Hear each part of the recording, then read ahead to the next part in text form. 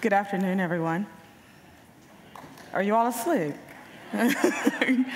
It's so gloriously beautiful outside, but we are here today. We made a choice to be here today, and I just want to honor you for being able to stand here in this crossroad, and for those who are the keeper of the crossroads, who have done all of this work for us to convene here together.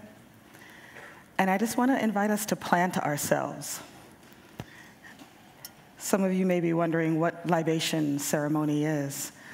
So before we begin that, let's just get comfortable in the place that we're touching something, whether that be your seat or the floor, or the wall. Well, I guess you're not really standing on the wall, but at least the floor, to take a breath with each other, with one another, and together. And that as you take this next breath, you visualize yourself and the roots of your body going down through this carpet and through this concrete, through this wood, this dock, to the water that is beneath us, and to the side of us, the water that we plant ourselves here, and that we release all of the distractions or craziness of startup and whatnot, that we release it into the water today. And on our inhale, that we take in the beauty and the nourishment of the water. That we take it in so that we be able to be buoyant over these next 4 days, that we be able to be full and free and open to meet and be with presently all these different kinds of people and ideas, thoughts, projects, dreams, and whatnot. That we be fluid. That's the thing about water. It gets in all the crevices and cracks. It gets everywhere. It's everywhere.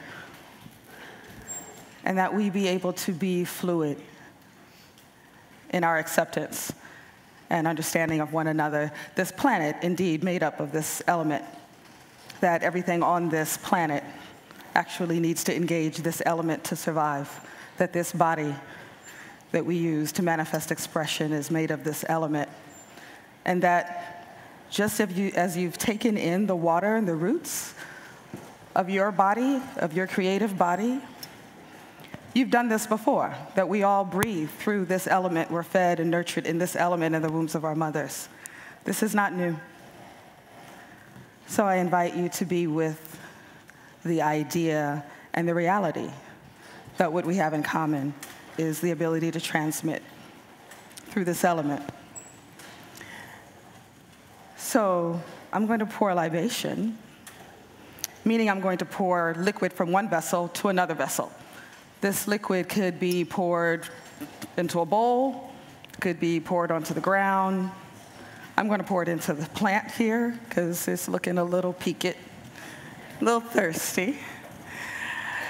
And this is a tradition, the tradition that I'm going to participate in with you all today. West African tradition also came across the water. With African people, came across the water. It has all over the world, and you've seen this before. The thing about it is that it's a participatory kind of exercise, and I actually can't move forward until you agree. So I'm going to make a couple of statements. I'm going to make 3 statements, in fact, and then I'm going to ask you to agree with me with your word. So one of the words that we use is ashe. Loosely translated is make it so for the Trekkies, or I happen to be one, or so it is, or just yes, I agree. And so the idea of pouring something, it could be liquor, it could be ghee, I happen to be pouring water, is that we activate the cycle and the circle of life. Are you all ready? Okay, great. So I'm going to start by pouring a little bit out for those who have come before us, for our mothers and fathers and parents, loved ones, friends, our mentors, who walked this path for us and made space for us, wiped our tears, made us a bowl of soup, took care of us, gave us our first job, told us we could do it. Those people who came before us, we're going to pour a little bit out for them. Ashe?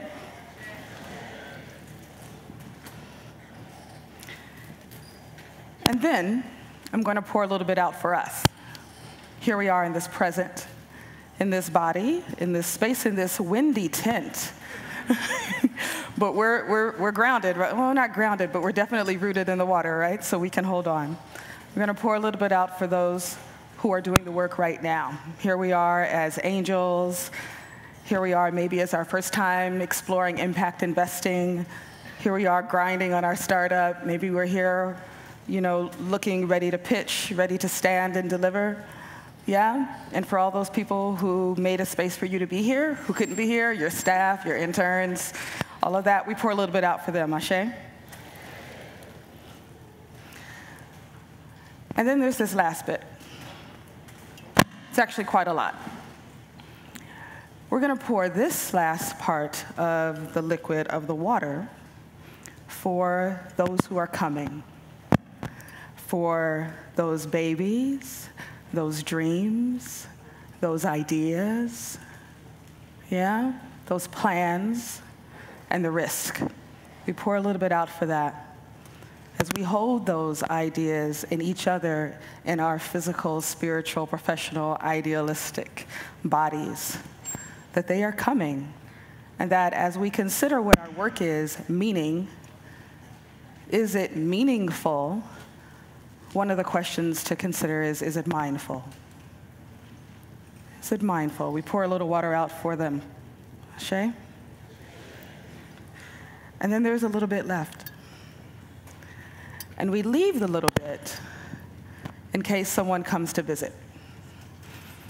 It's very rude for someone to come to your home, and we are home, and to not, at the very least, offer them a drink of water. Right? So we leave a little bit out for the next space. And I ask you to continue to contemplate throughout these next days together, whether you're here in the space physically or not. Is it meaningful? Is it mindful? What is my ancestral legacy? Will they remember my name and call it with reverence because I did this work? Why do you do this work? Thank you for your attention.